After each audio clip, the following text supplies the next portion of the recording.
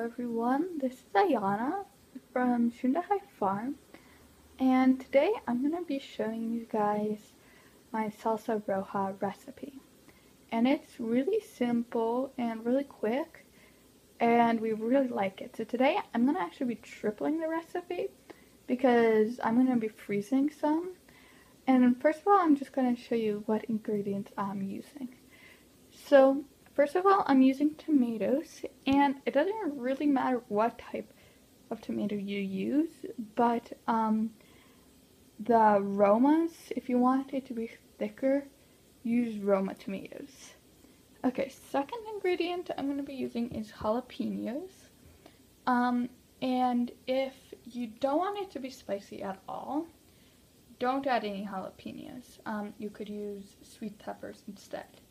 Now, if you want it to be spicy but not too spicy, add the jalapenos but don't add the seeds. And then if you want it to be more spicy, add the seeds, and that makes it even more spicy.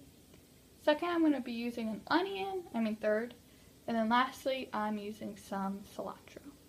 So I am doubling this recipe, so if you don't want to double this recipe and just see how you like it, here is how much you need. So you need 3 tomatoes, 1 jalapeno, a quarter onion, and a quarter bunch of cilantro.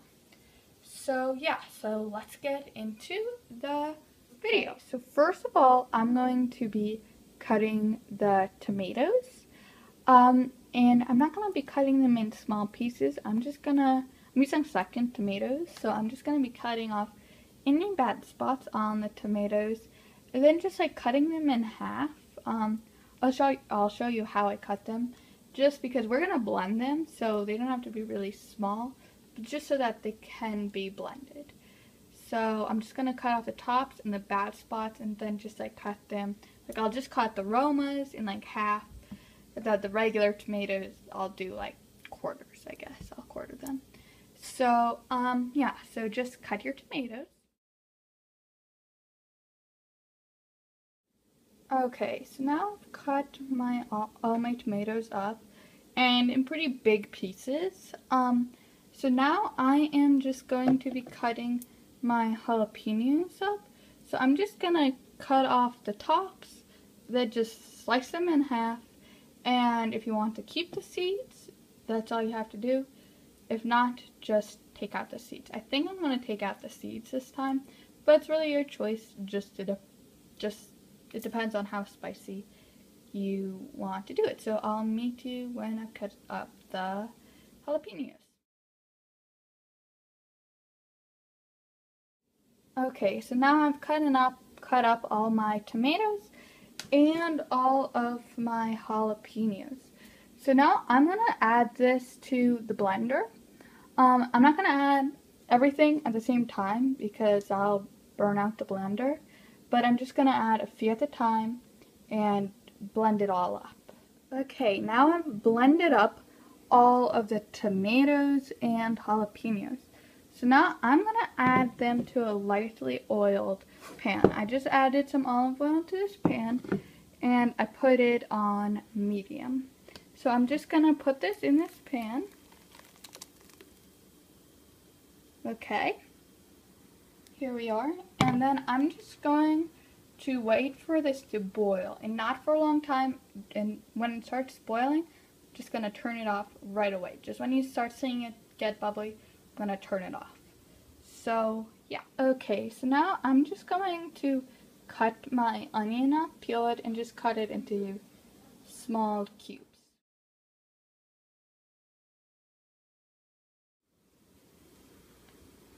Okay, so I turned this off because it got bubbly, so it's just started boiling and I just turned it off right away. Okay, now I am going to cut up the cilantro and just cut it in little pieces. Okay, now I have cut up all my cilantro and onions, and I'm just going to add them to this mixture after it was boiled. Okay, so I'm just gonna add them all in.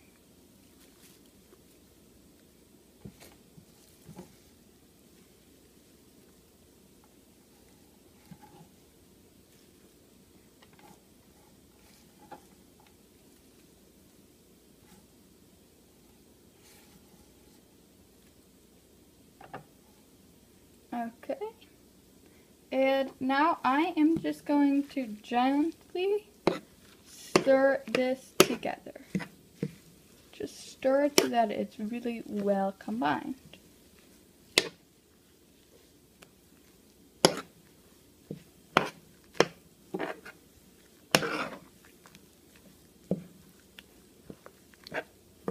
Okay, so here this is. And lastly, I am just going to add some salt. Okay, so here's my salt. It really just depends on how much salt you want. I'm just going to add like a few pinches of it. But just depends on how salty you like things. And then once you've added the salt that you want, just stir it and you can taste it to see if you want to add anything else. And then you're pretty much done. All I'm going to do is you can transfer it to whatever you want to store it in. I'm just going to put it in jars so that I can freeze it. And then that's it. Here you go. You've made it, and I hope you enjoy it. Okay, so now I've transferred it into jars, and here is how it looks. I'm just going to freeze this. So I tripled the recipe, and it really doesn't make that much. It makes a quart. So I personally would recommend, if you want to store it or like have a big gathering and make this, I would personally recommend making more than the recipe calls for. But this is just how much I made by tripling the recipe. And just once again, here is the recipe, not tripled.